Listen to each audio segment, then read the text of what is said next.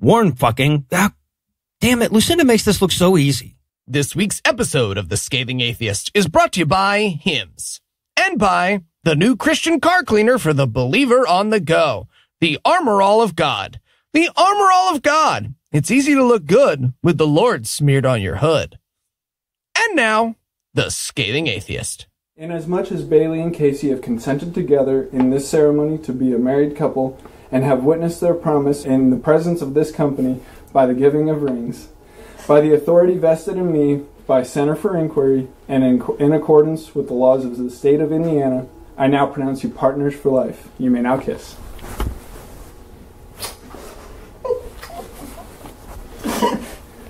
I now present Bailey and Casey to the world for the first time as a married couple. And I assure you, they did in fact evolve from filthy monkey men. And women! That's for a podcast, not for you guys.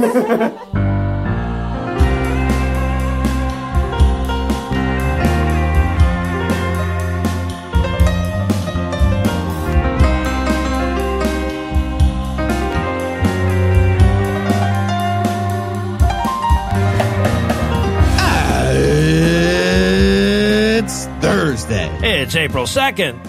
And it's Consider Christianity Week. Huh. Oh, okay. Yep, still no. 2 votes. I'm no illusions. 3 votes. I'm Eli Bosnick. Yeah, no. I'm Heath Enright. And from John Bon Jovi's New Jersey, Cincinnati Swing State, and Good Husband, Georgia, this is The Scathing Atheist. On this week's episode, we just gave Christianity way more thought than they give the CDC. We learned that without thoughts and just the prayers, we're way less than halfway there. And Tom and Cecil from CogDis will be here to insult animals and stuff. But first, the diatribe.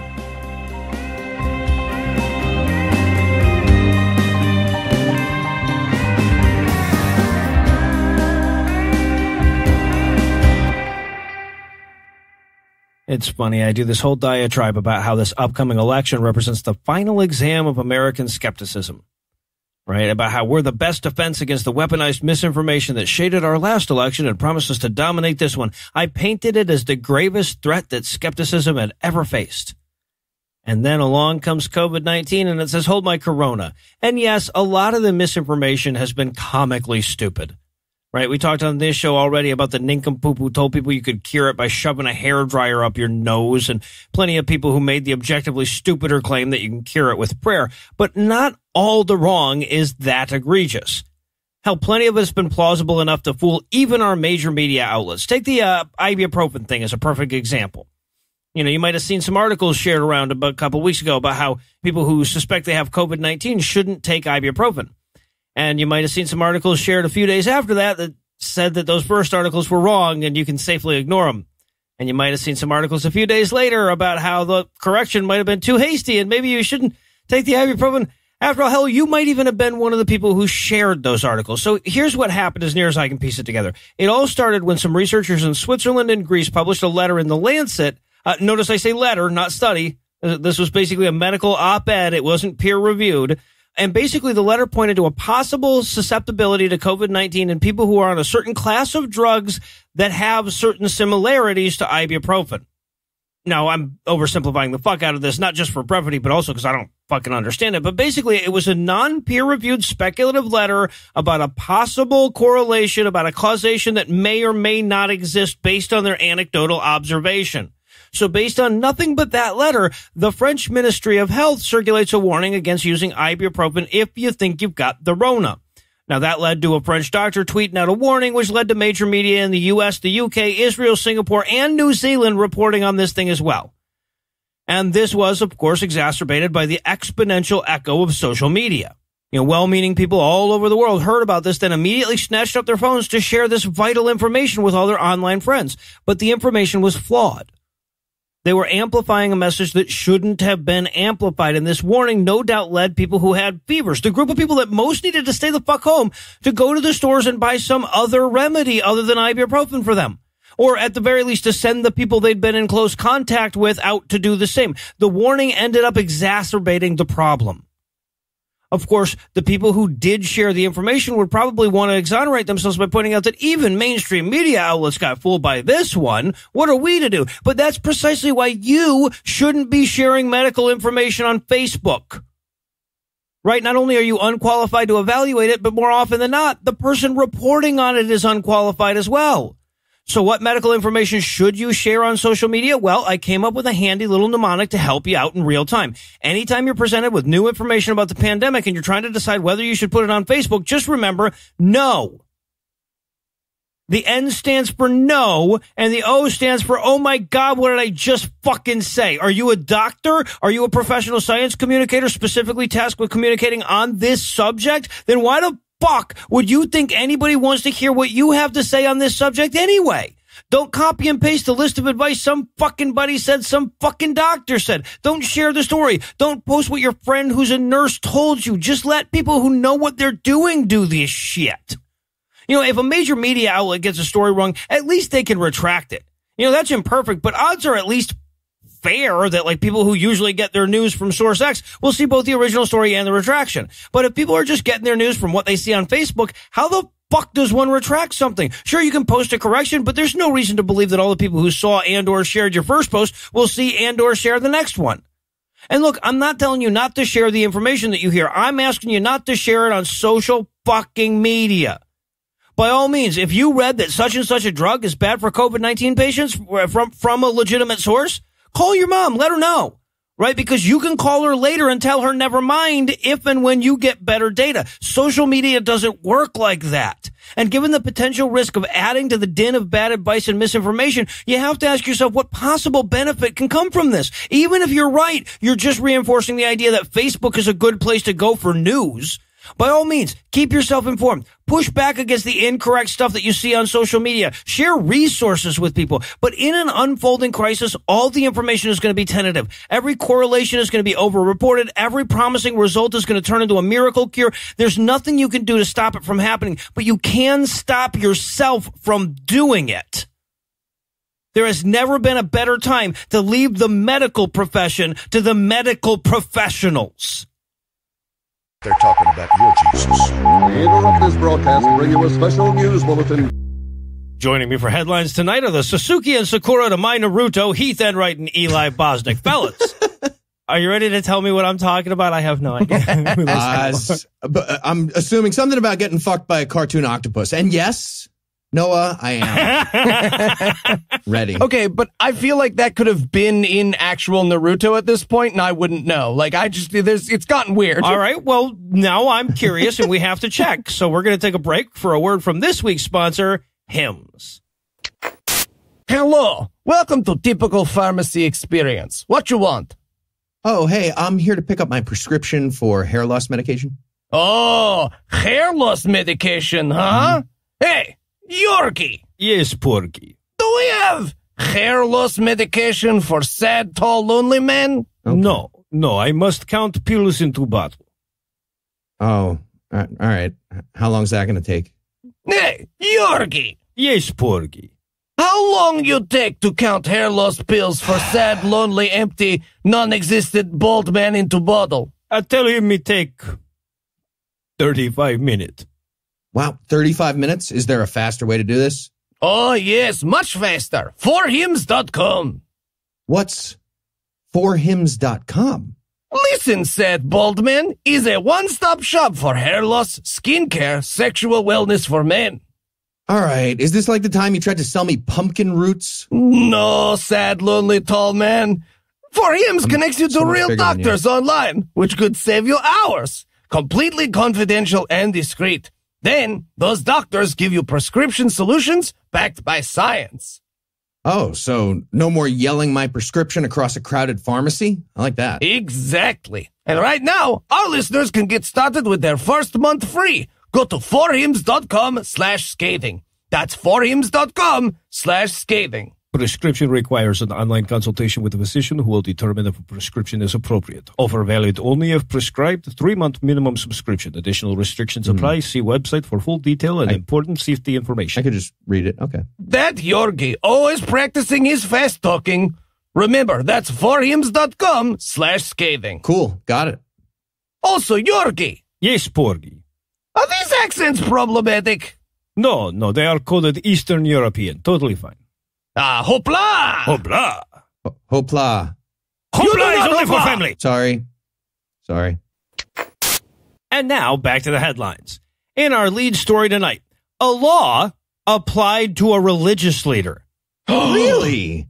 All right. Well, I'm guessing a law of physics. Those are the ones that seem to be applying to them right now. They really nailed it with P-Robe's jowls. No, so, that's true. Yeah, exactly. No, I'm talking about an actual, judicial law. We've been doing this show for over 7 years. I was starting to doubt this day would come, but yes, a religious leader decided to flaunt a generally applicable law and got arrested in a southern state just for breaking the law. We are persecuting the shit out of them right now. It's killing it. Oh, you bet your ass we are. We'll get there. So here's the story. Florida megachurch pastor Rodney Howard Brown ain't raising up no pansies in his church, which is the fucking verbatim excuse he gave for failing to comply with the CDC's social distancing guidelines and Hillsborough County's order against large assemblies last Sunday by welcoming 500 congregants to his 2 services. God damn it. And even sent out a bus to pick some of them up. All right, so you know that animation of all the white dots turning red that shows the spread of the virus under different conditions, little simulation? All right, now picture religion driving a giant fucking plague bus right through the middle of that simulation. The huge cluster of idiot dots getting out and spreading out everywhere. Just smearing shit left and right. Yeah. So it's worth noting that Howard Brown has been campaigning pretty hard for a spot on the show this week. He started off by calling COVID-19 a phantom plague, then dismissed concerns by explaining that he had 13 infallible virus-killing ninja bots. Okay, I mean, those aren't the words he used. Well, here's the description. You tell me, quote, we bought in 13 machines, sick, that basically kill every virus in the place. If somebody walks in the door, it's like it kills everything on them. What? If they sneeze, it shoots it down like at 100 miles per hour. It'll neutralize it in a split second. So we have the most sterile building in, I don't know, all of America. End quote. Okay, well, entire thing he just said was nonsense, except the phrase, I don't know. I guess that clause had some value to it. Also, pretty sure he's describing a fan. Yep. That's just a fan, man. No, he's describing 13 of them. Also, yeah, sneezes go at 100 miles an hour, so it's just, that's nothing. But that's a fan. I guess we just point it back towards China and we're fine, right? Get those fans there going. You go, yeah. I just love how many people believe the idea that Howard Brown has access to medical technology for his church that New York just hasn't gotten around to for its hospitals yet. Right. They're like, oh, yeah, those germ shooter things. Yeah, we've been trying to get them, but exactly. Now, Trump says we don't need them. Yeah, right. Now, for you or me, that would have been plenty of stupidity for a week or even a lifetime. But Howard Brown also went on to imply that those of sufficient faith could conjure toilet paper from thin air. Quote, I believe that this should be a time of supernatural sustenance. Okay. Magical food. I just want to use real words here. This is a time of magical food is what he just said. Yep. Yes. The quote continues, where what you have in your hand will multiply, and every day there will be multiplication. You'll look at your toilet paper and you'll think, I'm going to run out of toilet paper. But you have another roll where that other one was. You don't know. How did that even take place? So are the toilet paper rolls getting together and having families now? What is taking place? End quote. Just Rodney Howard Brown smushing together 2 rolls, being like, fuck, they're lesbians. I did not think this through. Also, it's worth keeping in mind that, like, this guy isn't some weirdo with a congregation of 14 people. No. He preached about asexual toilet paper reproduction, and then 500 people showed up to hear him speak. He's laid hands on the president, yes. He didn't specify asexual either, just to be clear. No, he didn't. He didn't. If anything, he implied exactly, yeah. They're fruitful and they multiplied. The toilet paper. And look, I get why some people find it vital to wake up early on Sunday morning and pay 10% of their income to listen to a lump of liver spots opine on the nature of faith-based toilet paper prestidigitation. That's important stuff. But gathering people by the hundred during a pandemic, despite your church already being set up to live stream online, was apparently beyond the pale. Even before he encouraged his parishioners to shake fucking hands with one another to demonstrate their faith that God was protecting them. That's real? Yep. The handshaking? Yes. Yeah. God fucking damn it. Everyone's spitting each other's mouths. Well, because he's got the 13 machines. He's got the fucking ninja bots. He needs to get arrested. Wait a second. Yeah. This is a little bit of good news. Exactly, which is why Sheriff Chad Cronister and State Attorney Andrew Warren announced an arrest warrant for the negligent bastard the following day. Fantastic. And your cellmate is Harvey Weinstein, by the way. That's official. Enjoy. You know there's body cam video of him using his angel powers on the cops, right? Like I want the video where he's like, I'm sorry to do this, gentlemen. Oh, y'all are still there. Stop resisting. Okay. Tackle. Well, and by the way, one of the most disgusting aspects of this story was all the shit and theatrics that poor sheriff had to employ to arrest a pastor for so egregiously and wantonly breaking the law and endangering the lives of other people. Right? Like when he made this announcement, he had to surround himself with other religious leaders. He made all these, concessionary statements about how, quote, there is nothing more important than faith, end quote. I'm thinking, medicine and fucking face masks and shit. But no, nothing more important than faith, according to this guy. And he had to repeatedly preempt the inevitable claims of religious persecution, despite him being a sheriff in America in the goddamn South. It was embarrassing. This fucking long bird beak mask is an affront to my religious freedom. And in Optimus Slime news tonight, in these dark times, it can be easy to be overcome with pessimism and fear, or as Noah and Heath call them, reality. But I like to think it's never been more important to look on the bright side. For instance, Noah pointed out on this week's Skeptocrat, according to Walmart.com, Pants's reign of terror is ending. Well, it turns out that the Christian villains we cover on this show are also getting into the optimistic spirit this week, which brings us to our brand new segment, The Bright Side. First up, right-wing organization The Media Research Center's Gabriel Hayes finds the bright side in today's news because libraries are closed. What? Hear me out. And if libraries are closed, there can't be a drag queen story hour. Jesus Christ, you fucking dick. So here's the quote. Quote, there are silver linings to some of this limbo. One being that the LGBTQ community has to slow down its offenses against our sensibilities. Gabriel Hayes likes it when the LGBTQ folks take their time, you see. Just imagine how great a nuclear attack would be, right? Right? Gay people being fucking slow-mo like a replay. He continues, quote, famous drag queens are lamenting the lack of people coming to their shows because of quarantine.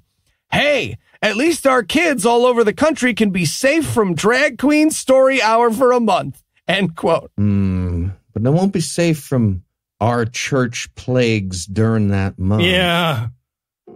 That's a risk we're willing to take. We're doing it. Yeah, and the kids that die, they'll be safe from drag queen story hour forever. So this pandemic just keeps getting better, guys.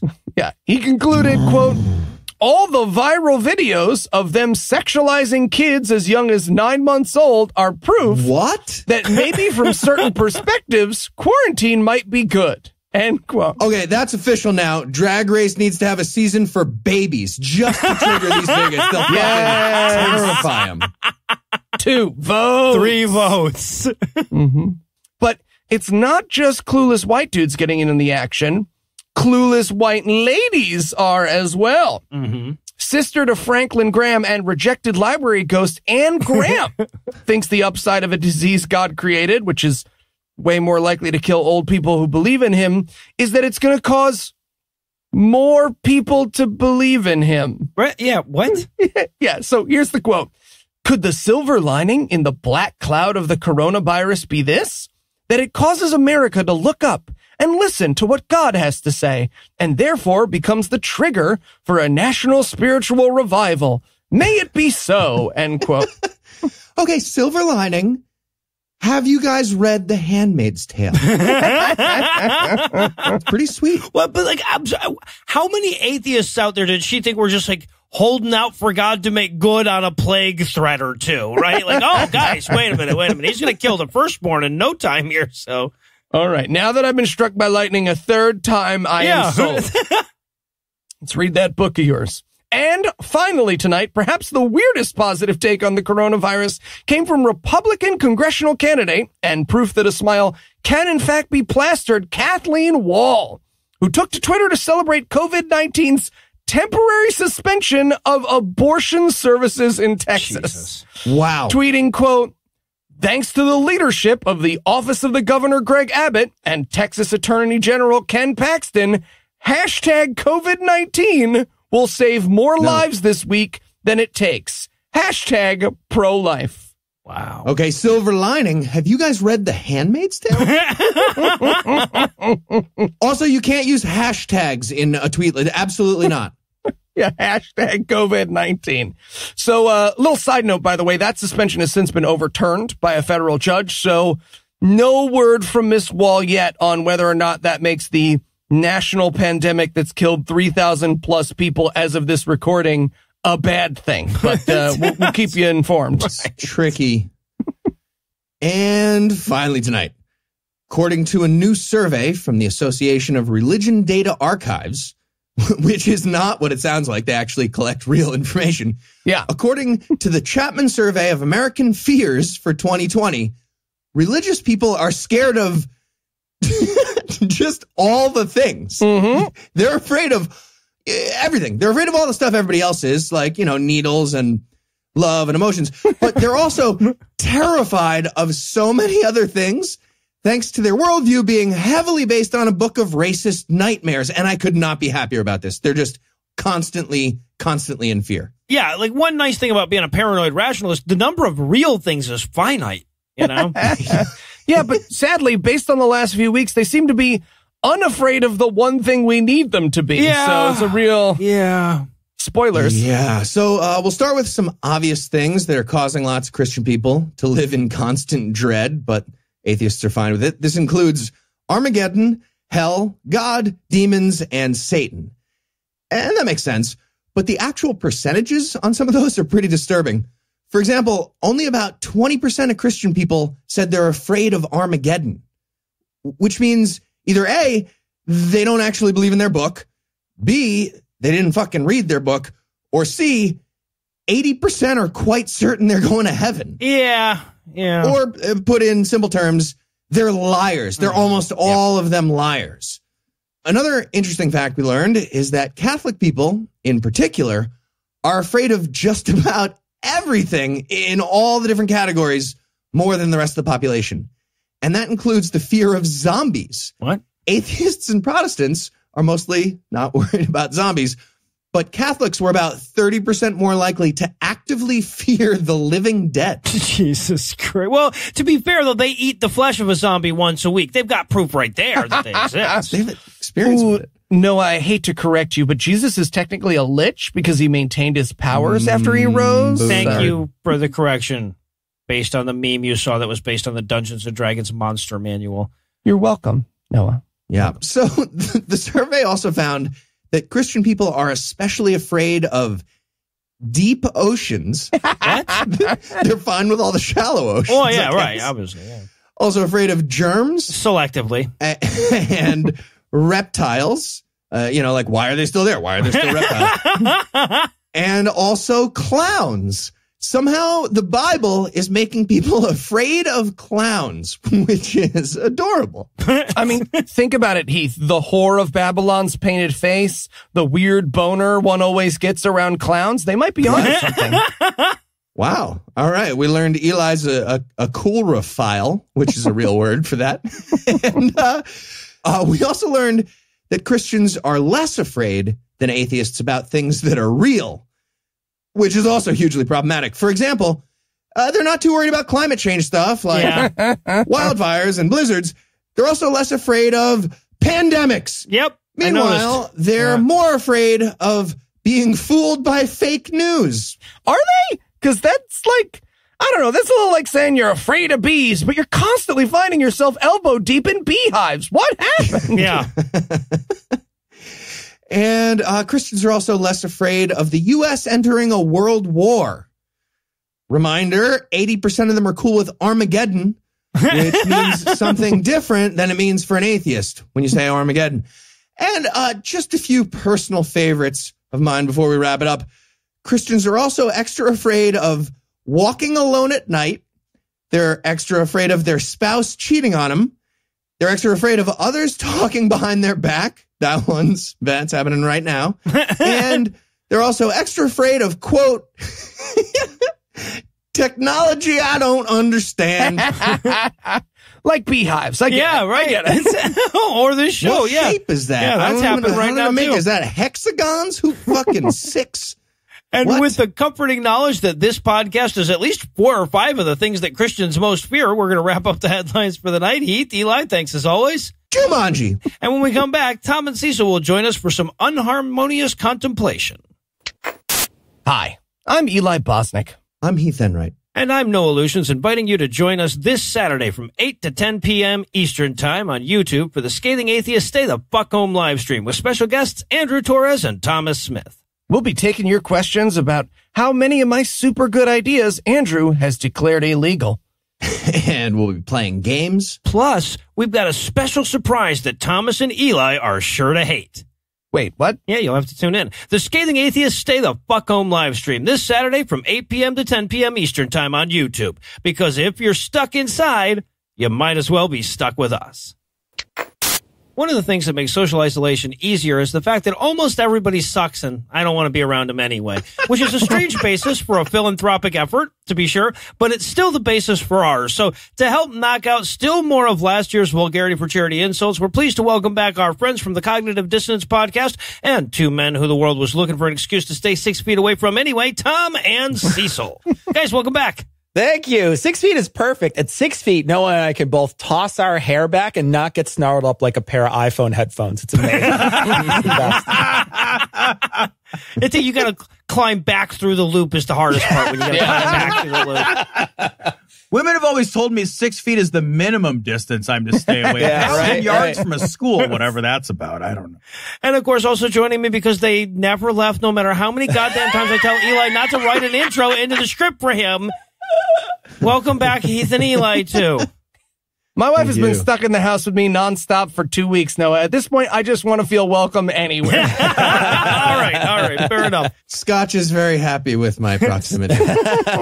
All right, so let's get started. Cecil, this one's for you. Joel would like a roast for his coworkers, Jimmy and Max. I thought I was looking at a still from the beginning of the first Captain America with a teeny Steve Rogers and a less red skull here. One of these guys can't stop talking about his Toyota truck. The other one loves his Honda motorcycle. Guys, listen, there are better Asian things to be obsessed with, like pixelated vaginas or anime body pillows. I guess you guys are already into that. Maybe samurai swords? I don't know. Would be a step up. All right, Heath. Chris would like a roast for AA. Okay.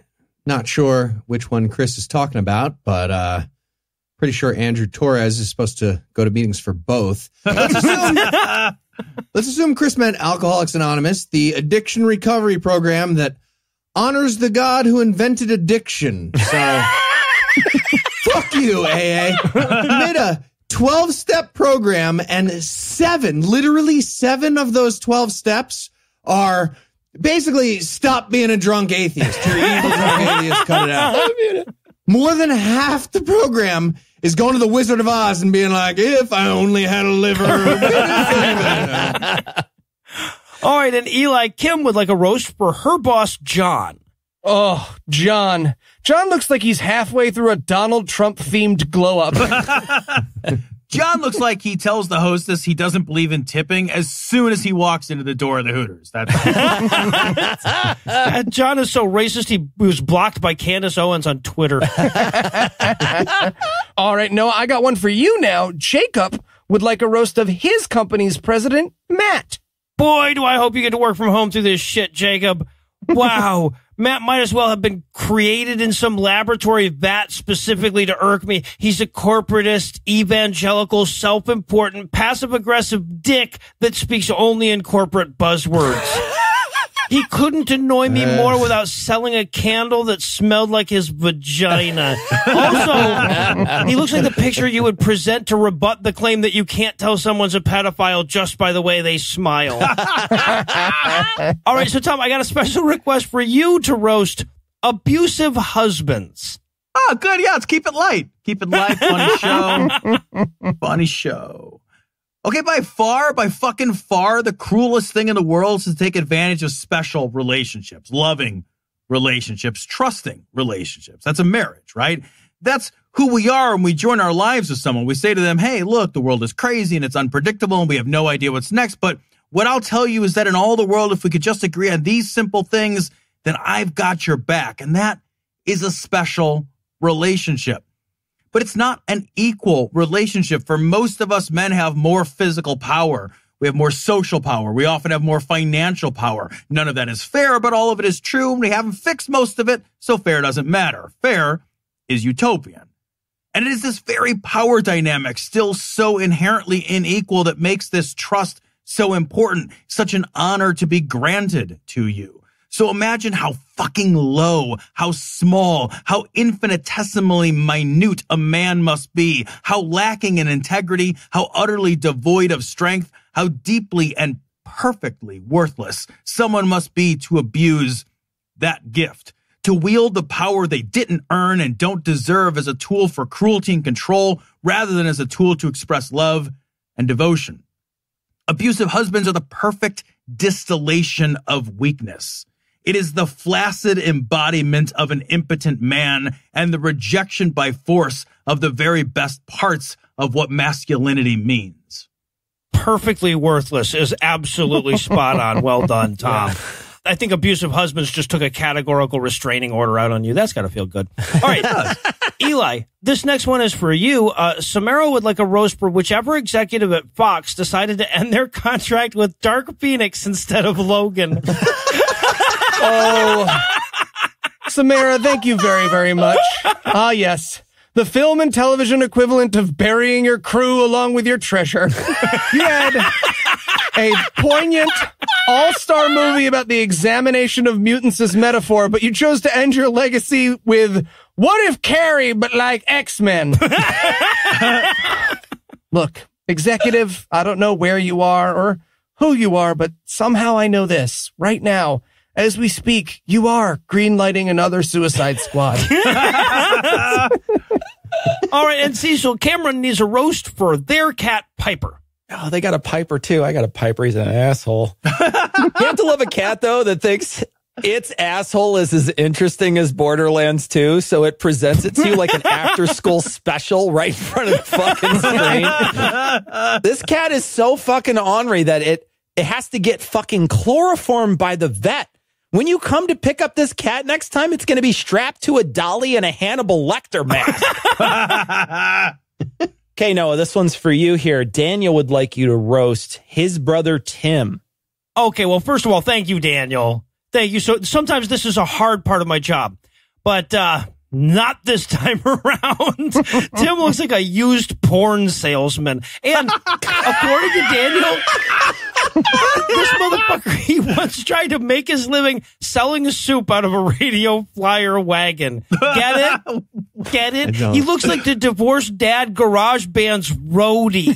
But we all have our part to play, and I guess Tim's is making everyone else at the live action role play feel better about their relative sexual prowess. So good on you, Tim. Heath, you're next up. Najib would like a roast for their friend Trenton. Amazing. Okay. Trenton looks like a bodyguard for a gnome. Like a gnome made him dress up like a gnome, and even though he's a person, he's not a gnome. And he better hope he can find some of those aggressive quantum water molecules from What the Bleep Do We Know, which apparently he also loves. He loves that movie, unironically. Fuck you. Yeah.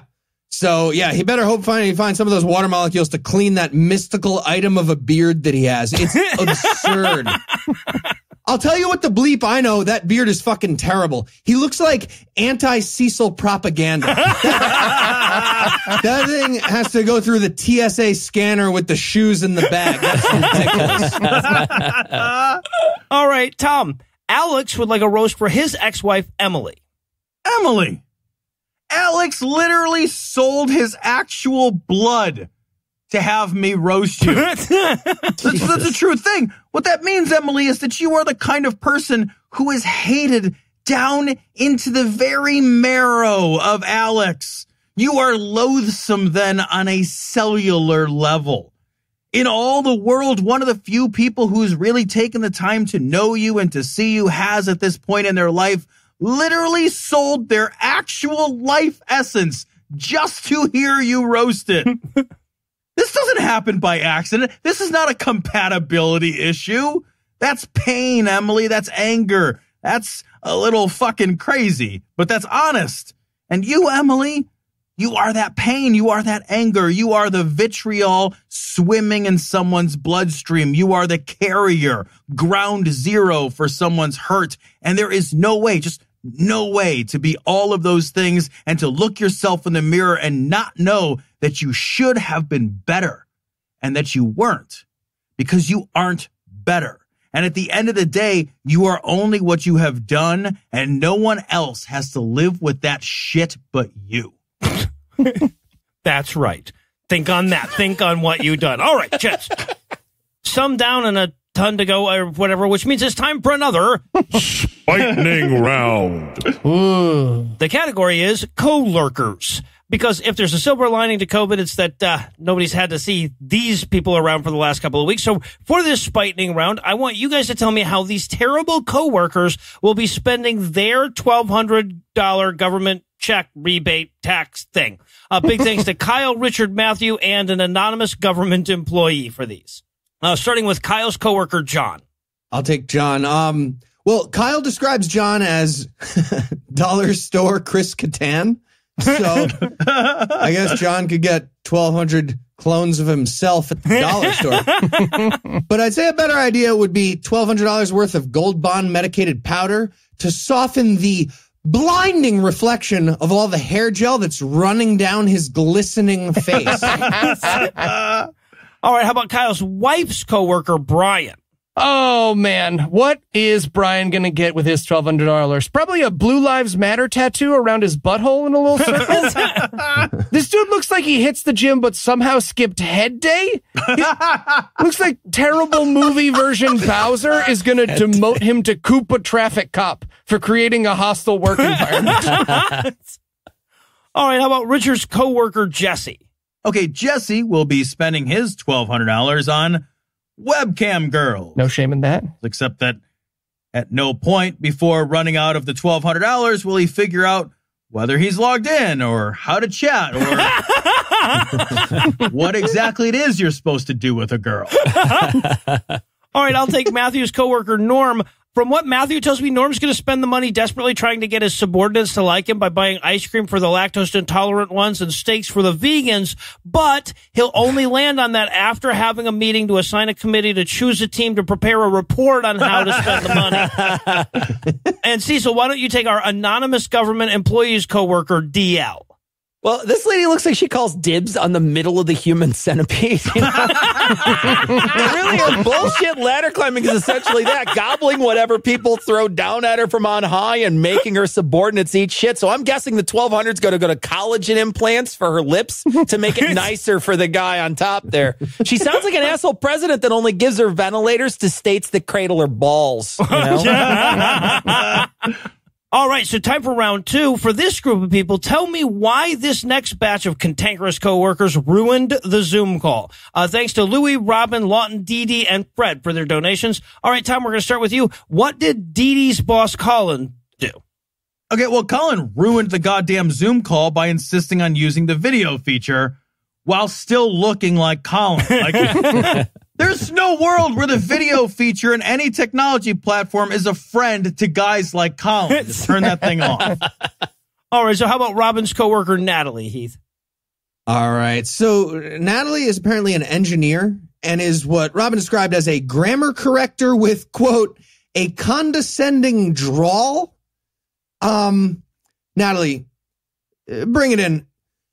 None of your shit matches up. You can't be condescending with a drawl. That doesn't exist.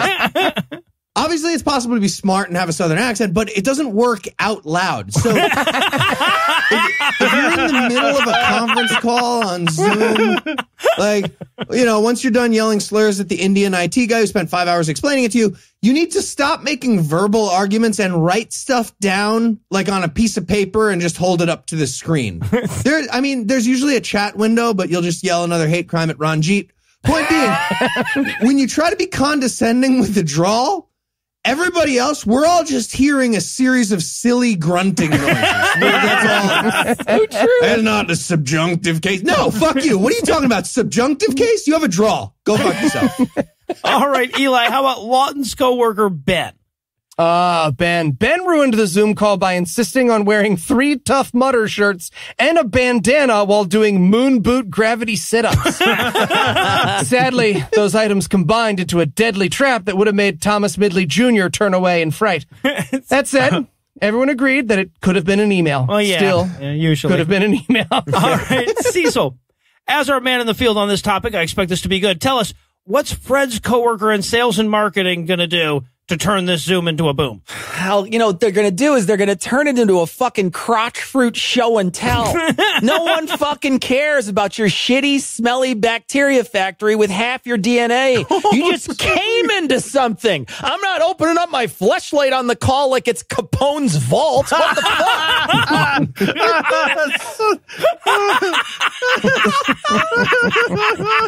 That's fucked up. All right. So I'll wrap this lightning round up with Louis' coworker, Mary the cashier, who ruined the Zoom call by capturing a small moon in her gravitational well of her enormous fucking forehead and then threw a goddamn temper tantrum because she wanted a yellow one. And on that note, we're going to toss things over to a land of fantasy and adventure for our next set of guest roasters. Hey, y'all, I'm Snedrick Ferndangle. And I'm Bridget Boulderstash. And I'm Dave the Dragon. Dragonborn. 1984, why? Never mind. So we're calling in from the world of, hey, Eli, what is the name of our world anyway? I haven't named it yet. Didn't name it, no. It's great world building, man. Anyway, we're calling in from D&D Minus, our brand new actual play podcast, and we've got some roast to do. You ready, crew? Sure am. Fine. All right. First up, we got one for Bridget. Jessica, Jake, and Chris would like you to roast Dave and or Heath's D&D performance. Wait, who's Heath? I mean, just based on his name, it sounds like he's both smart and funny, if I had to guess. But like, who is that? Now, when you say roast, do you mean literally? Because I've got sacred flame, so I could do it. I know karate. I know no, you lots don't. of karate. No, you don't know karate. I invented my own karate. You guys don't know. Nay, you don't. I'm doing it right now. Right. Well, what can I say about Dave? A man whose weapon has become his namesake. Oh, do you mean my blunderbuss? Because that's amazing. I don't even get your joke. My blunderbuss is awesome. I know you don't. I know you don't get my joke. I think I speak for all of us when I say you're the only character in actual play history who's a living, breathing, critical miss. And we all hope that there's a lava fight soon where you try to prove you can fly. I can fly. I can fly whenever I want. All right, Snedrick. Flying karate. These next two are for you. Laura would like you to roast her, and A would like you to roast Louisiana Senators John Kennedy and Bill Cassidy. Laura, if you own 4 articles of clothing that aren't both leather and braided, I will ride my battle axe like a Sibian. You look like the fucking Carol Baskin of Manticores. I bet your safe word is in Elvish or something. And as to them Louisiana senators, well, it's hard to soil the name John Kennedy in American politics, but damn if that sallow fucker ain't doing it. And I'd like to make fun of Bill Cassidy too, but I'm so impressed by that feller. Most folks would achieve a station in life like him would have had some kind of surgery to relocate their mouth to the part of the face where mouths typically go, but he's sticking with the placement his mama gave him, and that impresses me. And finally, Selena would like Dave to roast her brother, Taylor. All right, well, I'd love for Taylor to hear this roast, but I'm pretty sure he's trying to get a tiny dancer to hold him closer right now, so he's probably not listening. Seriously, he looks like Elton John rolled a 20 for being the keynote speaker at a NAMBLA convention. Yes, I say, Floon Pofia, I love the outfit, old sport, though I will admit it's a bit subtle. Perhaps you could, I don't know, give yourself an atomic wedgie and walk around like that. Really get the spirit across, you know. All right, well, that's going to do it for us here at D&D Minus. We've got a new episode coming out soon, so if you haven't subscribed on Apple Podcasts or Patreon, check that shit out. All right, give me your wrist. I'll show you how to handle an attacker. No. Fine. Snedrick? No, man. Whatever. Unprepared. Backfire on you. Thank you. Us, I guess. Okay. For this final round of roasts, we're going to deal with those who gave big and stayed home, so they deserve a multi-person pile onto their victim. Just toss in where you can on these. Let's start with Roger, who hit us where it hurts.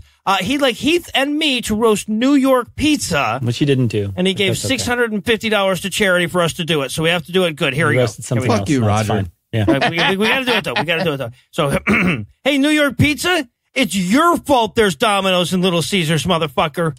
You know, you ever notice how there's no off-brand version of the banana slicer? That's the world we'd live in if you just left this shit to Chicago, right? Pizza would be some weird regional shit like Cincinnati chili, but no, you had to provide such divine stupidity that even a pale comparison that vaguely reminds one of true New York pizza is a multi-billion-dollar industry.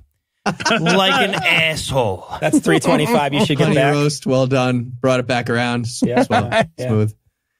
All right. Yeah, New York pizza, also known as pizza, is nothing compared to Chicago casserole. I mean, if you've got an afternoon on your hands, there's nothing like sitting there at an empty table and soaking in the anticipation of eventual food.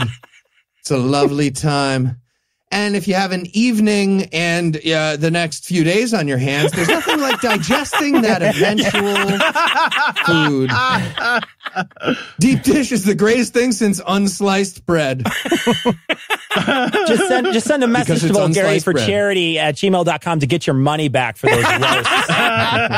$650 they should have to pay you. I just want to say, New York style pizza, penne on pizza. I rest my fucking case here. Some asshole busboy first of all, that's not standard New York pizza, but that's amazing. You don't like penne alla vodka? You don't like pizza? Why would you like them together and thinks, yeah, that's the stuff. That's what I want. I want an entire fucking carb load meal in one fucking slice. You don't eat like spaghetti and garlic bread? Chicago pizza? What the fuck are you talking about? Asshole. This is so embarrassing for you. You're a chef. No, let's just stand and eat. Yeah, that's fine. Yeah, fucking who needs to sit down? We're all fucking super busy. We don't even sit down to eat here in New York. What the fuck? You got to stand everywhere. No shit. New York pizza is the perfect accompaniment to a stroll through the piss and garbage covered streets of New York City. That is not a compliment. That's just, but it is an accompaniment. You could always give up and move to Chicago. Yeah. All right, Cecil. Why don't you take Sarah's unnamed coworker, who's so miserable Sarah gave us $644 to roast her? Oh, gosh, this idiot, after a talk about vaccines, asked where to buy the measles lollipop that they were talking about. Vaccines are a victim of their own success and effectiveness. Two concepts that are probably pretty foreign to your coworker, Sarah. People who don't need herd immunity but use it anyway are the same dicks that in school would sign up for your group project and then lose one of their army of grandmothers to cancer that week. All right, Cecil, I'd love to join you in this roast, but maybe Sarah's unnamed coworker is just planning a really, really funny prank war. Did you think of that, Cecil? I did not think of that. Sarah's coworker is so ignorant, she invited Boris Johnson and Rand Paul to a threesome last night. Jesus Christ. Okay, Eli and Noah, this one's for both of you. Lucky McChancy would like a roast of Liz and Dick Uline, and they donated $570 to make it happen. Kill them. Yeah. Oh, I so want to thank Lucky for this one. This is the couple that owns Uline, right? The company. And until I read this article that they sent along with the request, I didn't even notice shit on that catalog before. Apparently, these motherfuckers are like ultra-Christian GOP mega donors that bankroll people like post-pedophilia accusation Roy Moore and rail in their local paper about the dangers of welfare queens, the transgenders, and Pakistanis owning local businesses. God damn. What? Oh, they're the fucking worst. And the fact that they're in the business of selling packing material and tape gives me all kinds of ideas that Andrew won't let me expound on. Right. And look, Lucky, I get it. You hate them, but you'll never hate Dick as much as Liz does. Seriously. Lucky sent along 2 pictures of the two of them, and she looks like she's trying to bite through the cyanide capsule in both of them. And Dick looks like he's had a Viagra stuck in his capsule since about 1997, but he has never tried to activate it. All right, Eli, this one is just for you. Michael donated $550 for you to roast a Nintendo Switch. Oh, that's real nice, Michael. Real nice. Asked me to attack my wife's only comfort in this desperate time of need. Why don't you just ask me to roast OnlyFans while you're at it? Eli? Okay. The Nintendo Switch. It's an entire game system designed to game while you take a shit, right? Yep. I mean, the damn thing might as well come with a toilet paper roll on the back. This thing is going to cause more cholera than love and time. But you know what? You know what, Nintendo? I get it. Poo. But you know what, Nintendo? I get it. I want people to be as close to a toilet as possible while they played Fire Emblem 3 Houses too. I get it. All right, so Tom, how about a roast for Richard's pet cat, Arco? Richard! What the fuck, man? Your cat is dead. Yes. Richard, that is a dead cat. Yes. It's not, I don't know, but should be. It should be dead. Richard, you know, cats are like, they're free, right? Cats are free. You can just go get one. Like, right now, fucking tomorrow, whatever. It'll be cute, it'll be cuddly, and it will not look like someone glued 10 pounds of old barber hair to a naked mole rat. What the fuck? That's just something you can do right now, and then you can even put a bumper sticker on your car about who saved who, and, you know, nobody would think, if you did that, Richard, nobody would think that raw chicken skin with teeth that you call a pet, that's literally garbage, Richard. Oh my God, it looks like fucking Joe Exotic fucked one of the tigers, and you know that Joe Exotic fucked one of the tigers. He did. All right, Heath, Laura gave us $500 for you to roast her, so make it good. All right, so Laura did not send a picture, but she sent a weird, humble, braggy email that was kind of already a roast of herself. First, she confessed that she went to Ken Ham's Ark Encounter theme park and found it somewhat interesting. So, gross. Who lives near the Ark Encounter? That's just embarrassing. She also added, okay, but I got the senior discount. Like, that was a big win. Quick note for Laura. That's not how humble brags work. That's neither humble nor a brag. She also tried to humble brag that she went with a Christian friend to the theme park and roasted it the whole time. But here's what really happened, Laura. Your Christian friend tricked you, an atheist, into spending retirement money on a big collection of lies. Also known as Christianity. Yeah, we have a term for that. Yeah, exactly. D up, Laura. All right, and Cecil, Kristen would like a $500 roast of the president of China.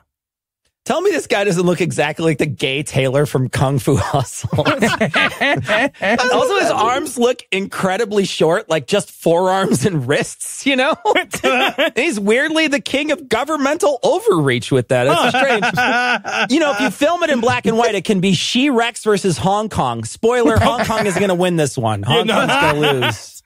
Yeah, he should be more worried about the nickname Winnie the Pooh Little Pooh Late during an epidemic. Yeah. God, Jesus, you look like Winnie the Pooh is the nicest, honest thing you can say about that motherfucker, and he made it illegal. Sure did. Killer of gifts. Okay, Noah, one for you here. Audrey donated $500 for you to roast your own lungs. Oh, I've been doing that for years. Okay, yeah. My lungs are proof that I never should have been trusted with macroorganism level responsibilities, right? Like, I should have to regulate one neurochemical or something. That's really all I can be trusted. My lungs are so filled with dark, twisted branches that Link once got lost in them looking for the Master Sword. Not a lot of people know this, but my lungs were the inspiration for the little critters that drive the corpses around in Dark City. They look just like that. So Joel gave us $500 for you to roast Indiana politician Jim Banks. Ooh, Jim Banks is very obviously the first failed attempt at a Stepford husband. He looks like a cut character from Portlandia who operates a pro-suicide hotline. And most importantly, Jim is such a spineless coward, the lion from Wizard of Oz cyberbullies him. All right, and finally, we always have to close it out on a good Tom Scorcher. Tom, why don't you bring this home with a $330 roast for Abigail's ex-boyfriend, Roy? All right, Roy is an abuser. Notice I didn't say was, because I don't mean was. What I mean is exactly is an abuser. That's not something you used to be. That's who you are. That's the kind of shit that once you do, it defines you, that you can't change once you've done it, that you can't undo with an apology. That's not something you used to be. That is who you are. That's the rotten, weak, worthless, hurtful, mean-spirited cruelty that nestles deep within the very core of you. You can't shake that off. You can't change. That is precisely who you are. But worse, Roy, that is all that you are. Everything else is the artifice. Everything else is the sham, the lie, the costume. Everything else is what you use to hide your weakness. Everything else is the bullshit you smear on every surface of who you are to hide the very stench of you. But it reeks. It stinks. It is the fetid, feckless rot that is who you are, and no amount of tears can ever shower that stink from off of you. Normally, I'd want to, like, make something funny happen right there, but I sort of want that to echo, really, at the end. So, yeah, we'll let that echo. All right. Echo of Tears is Tom's official band. All right, well, I'll tell you what, despite the fact that we're going on 5 months removed from the fundraiser, there are still plenty more names to get to, so if you haven't heard yours, please be patient. We're getting through them as quick as we can. Also, if you're lucky enough to still be employed right now or have a little expendable income, there are a fuck ton of people with a fuck ton of modest needs. So I'd encourage you to check out modestneeds.org and consider making a donation. Tom, Cecil, thanks for your help, guys. Thanks for having us on, guys.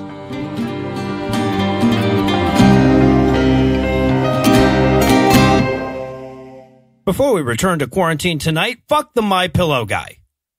I know you've been waiting this whole episode for us to bring him up, and I apologize for making you wait so long. This misogynistic piece of shit stood up at a goddamn White House press briefing about the fucking pandemic and urged Americans to use their downtime to read the Bible.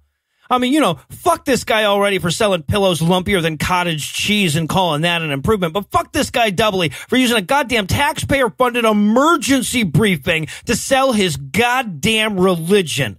Dude, fuck you with flaming sharp stuff. Anyway, that's all the blasphemy we've got for you tonight, but we'll be back in 10,022 minutes with more. If you can't wait that long, be on the lookout for a brand new episode of our sister show's Hot Friend God Awful Movies, debuting at 7 a.m. Eastern on Tuesday, and an even newer episode of our half-sister show Citation Needed, debuting at noon Eastern on Wednesday. Obviously, I'd be socially isolated for more than 30 days if I neglected to thank Keith Enright for being funny, Eli Bosnick for being wacky, Lucinda Lugeons for being brilliant, Cecil for being awesome, and Tom for being here tonight. Check out more Tom and Cecil over on Cognitive Dissonance. Seriously, they're awesome. Also, special thanks to Bailey and Casey for the goddamn greatest Farnsworth quote of all time. They had to get married on a live stream because of the lockdown, but I'm glad we were able to be with you in spirit. Congratulations. But most of all, of course, I want to thank this week's most marvelous mammals, Stefan, Michelle, Wastewater Operator, Tracy, Jeff, Lisa, Alethea, Neil, FBK, Brad, Tyler, Kara, Engulfing Flame, One Furry Listener, Jack, Matt, Angry Scotsman, and Natalie. Stefan, Michelle, Wastewater Operator, Tracy, Jeff, and Lisa, who are so knowledgeable the number 42 brings its questions to them. Alethea, Neil, FBK, Brad, Tyler, and Kara, whose IQs have more zeros than my hometown. And Engulfing Flame, One Furry Listener, Jack, Matt, Angry Scotsman, and Natalie, whose yearbooks ultimately just voted them most superlative. Together, these 18 amiable atheists aided our aims to 86 Abrahamic agencies this week by giving us money. Not everybody has the money to give us money, especially right now, but if you do, you can make a per-episode donation at patreon.com/scathingatheist, whereby you'll earn early access to an extended ad-free version of every episode, or you can make a one-time donation by clicking on the donate button on the right side of the homepage at scathingatheist.com. And if you'd like to help, but you live in now, you can also help a ton without spending money by giving us a 5-star review, liking our Facebook page, and following at PIATPod on Twitter. Legal services for this podcast are provided by the law offices of P. Andrew Torres. Tim Robinson handles our social media. Our audio engineer is Morgan Clark. We also wrote all the music that was used in this episode, which was used with permission. If you have questions, comments, or death threats, you'll find all the contact info on the contact page at scathingatheist.com.